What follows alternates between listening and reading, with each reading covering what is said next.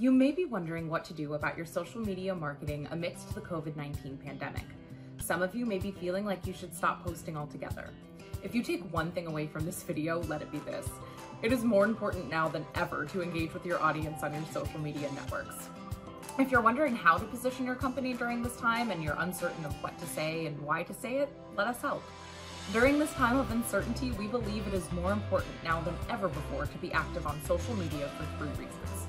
Number 1, it does the most service to your audience and provides goodwill for your practice. This creates loyalty deposits for your business that can pay off in the future. 2, it keeps your business in front of your consumer, which is at home. You can get their attention today more than ever before.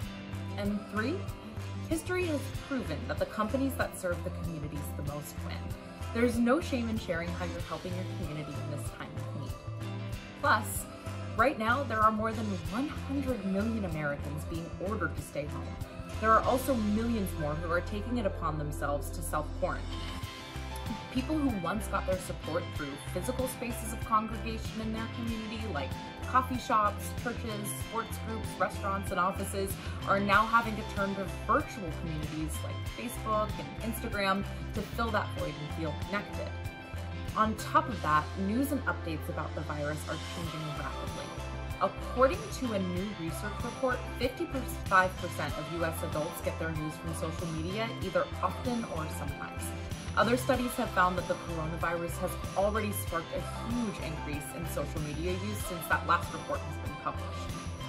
The bottom line, there is more activity than ever on social media right now, and even if your offices are temporarily closed, you can still connect with your current and potential patients in a way that will benefit your business and your net profit. You also want to ensure that you're staying top of mind for your audience. So when things settle down, you're one of the first calls they make. Going dark is the last thing you want to do right now. It's really easy to showcase your products and services, but consumers and users really want to feel connected to the people behind the business, the people who are providing these services. By connecting to your audience in a way that's relatable and shows your human side, you will build trust and loyalty in your brand. When this is executed correctly, you'll capture attention, and in turn, you'll see a fiercely loyal fan base that will do whatever they can to step up and support your business. For example, you can share some fun photos or videos of what you and your staff are doing at home while social distancing. Maybe you're playing a fun game with your family, or doing a living room exercise routine, or home beauty routine. These are all great ways to take a few pictures and post them on social. If you want a few more ideas to increase your net profit while social distancing, you can showcase your skincare and retail products, or offer free shipping in your local area or curbside pickup.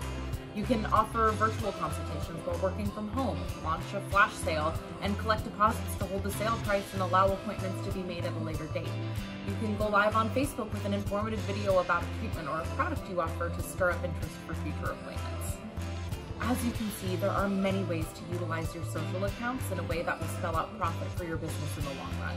With just a little bit of effort on your part, you can utilize this virtual space for best success for your practice and even have a little bit of fun in the meantime.